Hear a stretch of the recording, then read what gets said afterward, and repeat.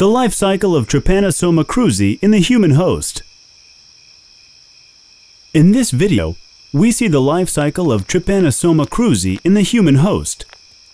The trypanosome life cycle begins with the triatomine insect, which is infected with T. cruzi, biting a human host. Following the ingestion of blood, the metacyclic trypomastigotes are released with the feces from the insect near the area of the bite.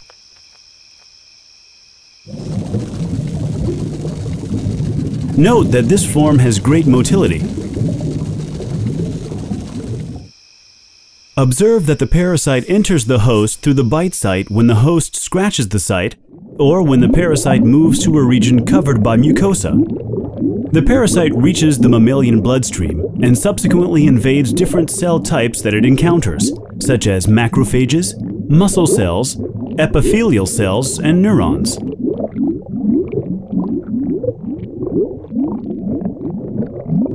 In this example, the attachment of the trypomastigote form of the parasite to the macrophage surface is observed. The process of internalization via phagocytosis begins with the formation of pseudopods. During and after the internalization of the parasitophorous vacuole assembles. Host cell lysosomes migrate toward the internalization region and fuse with the parasitophorous vacuole. The lysosomal content is released in the vacuole. However, the parasite is not affected. In the vacuole, the trypomastigote transforms into an amastigote.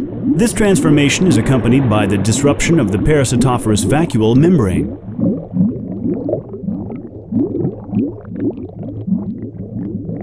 The amastigotes are released into the cytoplasm of the host cell and divide multiple times.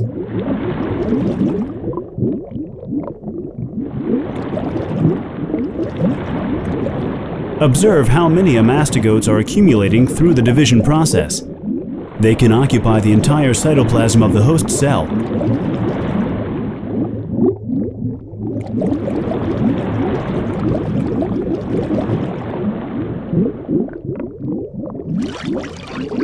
Following division, the amastigotes transform into trypomastigotes, which show intense and constant movement that culminates with their bursting out of the cell.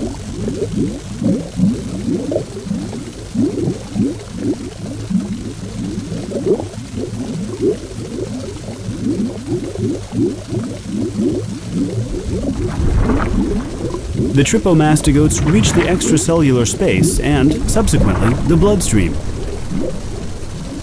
The parasites will now infect new cells.